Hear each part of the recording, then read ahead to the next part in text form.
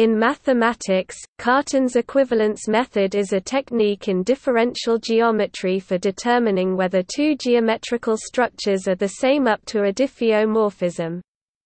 For example, if M and N are two Riemannian manifolds with metrics G and H, respectively, when is there a diffeomorphism?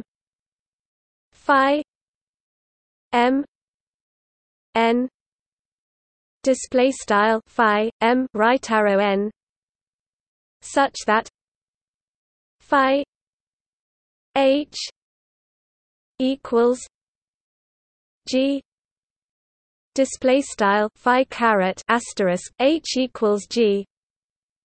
Although the answer to this particular question was known in dimension 2 to Gauss and in higher dimensions to Christoffel and perhaps Riemann as well, Élie Cartan and his intellectual heirs developed a technique for answering similar questions for radically different geometric structures, for example see the Cartan-Karlhede algorithm.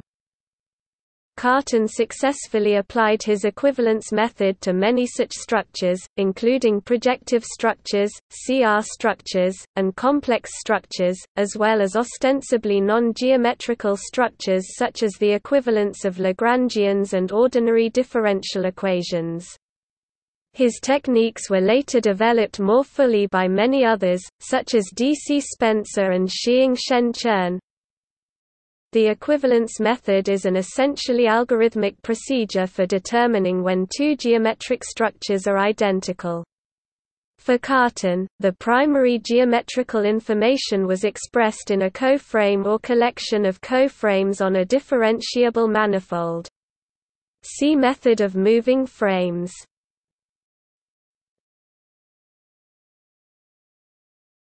Topic overview. Specifically, suppose that M and N are a pair of manifolds each carrying a G structure for a structure group G. This amounts to giving a special class of coframes on M and N. Cartan's method addresses the question of whether there exists a local diffeomorphism phi Mn under which the G structure on N pulls back to the given G structure on M. An equivalence problem has been solved if one can give a complete set of structural invariants for the G structure, meaning that such a diffeomorphism exists if and only if all of the structural invariants agree in a suitably defined sense. Explicitly, local systems of one forms θi and gamma I are given on M and N, respectively, which span the respective cotangent bundles, i.e., are coframes.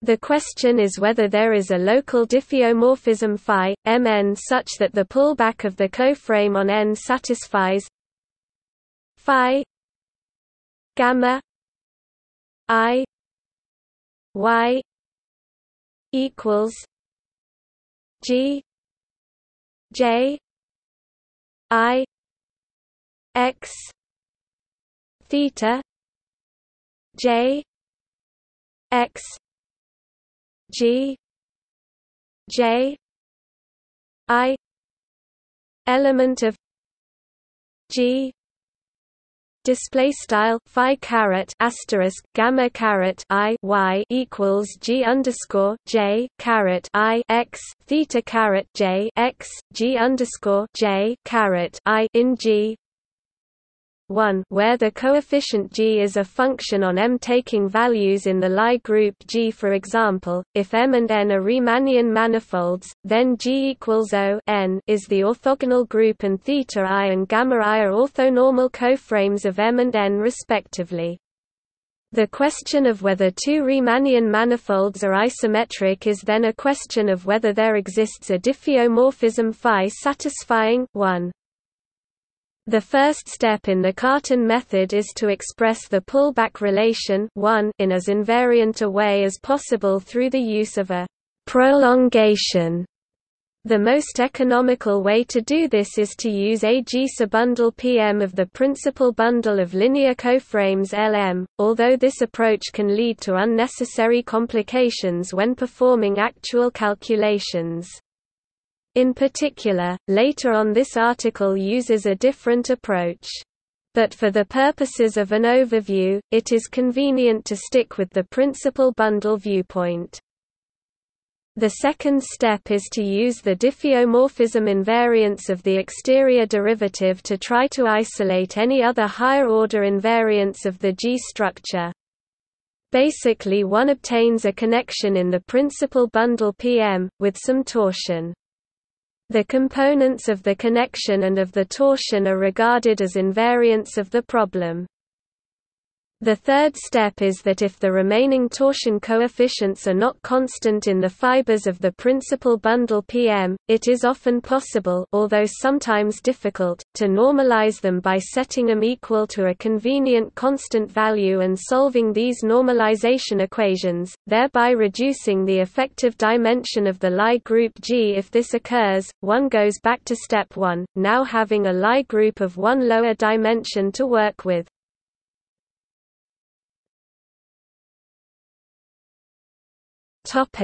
The fourth step. The main purpose of the first three steps was to reduce the structure group itself as much as possible. Suppose that the equivalence problem has been through the loop enough times that no further reduction is possible. At this point, there are various possible directions in which the equivalence method leads. For most equivalence problems, there are only four cases: complete reduction, involution, prolongation, and degeneracy. Complete reduction. Here the structure group has been reduced completely to the trivial group. The problem can now be handled by methods such as the Frobenius theorem. In other words, the algorithm has successfully terminated.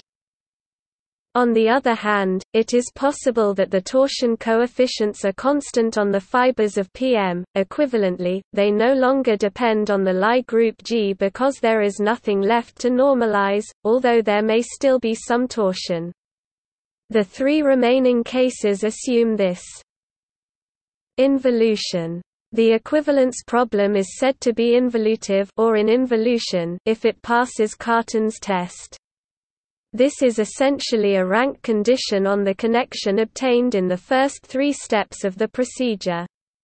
The Cartan test generalizes the Frobenius theorem on the solubility of first-order linear systems of partial differential equations.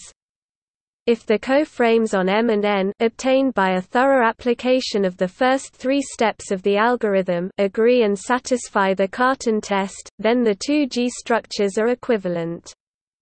Actually, to the best of the author's knowledge, the coframes must be real analytic in order for this to hold, because the Cartan-Kahler theorem requires analyticity. Prolongation. This is the most intricate case. In fact, there are two subcases. In the first subcase, all of the torsion can be uniquely absorbed into the connection form. Riemannian manifolds are an example, since the Levi-Civita connection absorbs all of the torsion. The connection coefficients and their invariant derivatives form a complete set of invariants of the structure, and the equivalence problem is solved. In the second subcase, however, it is either impossible to absorb all of the torsion, or there is some ambiguity, as is often the case in Gaussian elimination, for example. Here, just as in Gaussian elimination, there are additional parameters which appear in attempting to absorb the torsion. These parameters themselves turn out to be additional invariants of the problem, so the structure group G must be prolonged into a subgroup of a jet group. Once this is done, one obtains a new coframe on the prolonged space and has to return to the first step of the equivalence method. See also prolongation of G structures. Degeneracy. Because of a non-uniformity of some rank condition, the equivalence method is unsuccessful in handling this particular equivalence problem. For example, consider the equivalence problem of mapping a manifold M with a single one-form θ to another manifold with a single one-form gamma such that phi *gamma equals θ. The zeros of these one-forms, as well as the rank of their exterior derivatives at each point, need to be taken into account. The equivalence method can handle such problems if all of the ranks are uniform, but it is not always suitable if the rank changes. Of course, depending on the particular application, a great deal of information can still be obtained with the equivalence method.